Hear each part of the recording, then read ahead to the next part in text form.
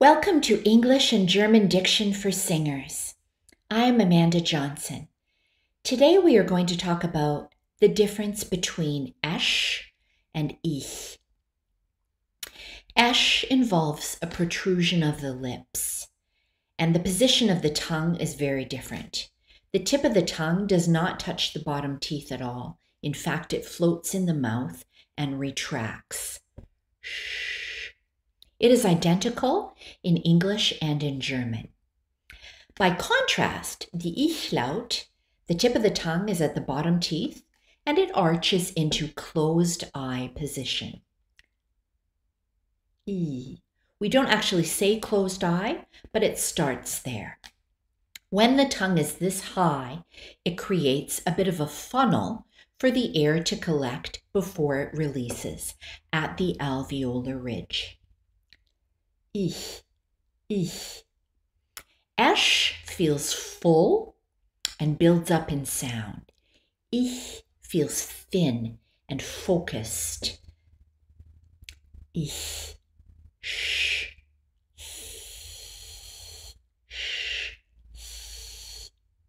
As you can hear and see, they are completely different. So let's take a look now at an exercise. Chapter 14, page 165. Here we have words that end in the ich laut and those that end in the esh laut. Then we have words that combine both phonemes together. Good luck with this one. Take your time.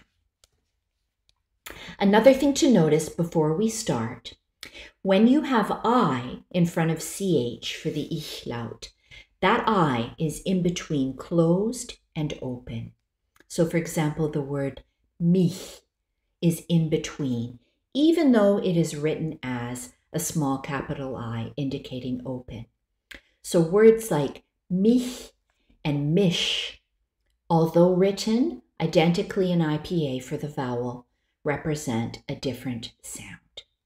Keep that in mind as we go through these words. Wich, wisch. Schüchtern, Stich.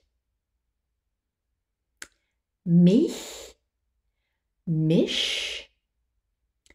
Sprich, sprechen. Dich, Tisch. Sprichst, schrecklich. How are you doing so far? Keuche, Keusche. Storch, spaltig. Here's my personal favorite. Fürchte. Forschen, schmeicheln, geschmeidig,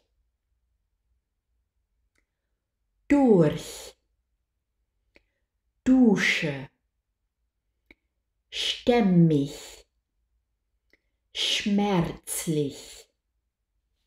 Excellent work.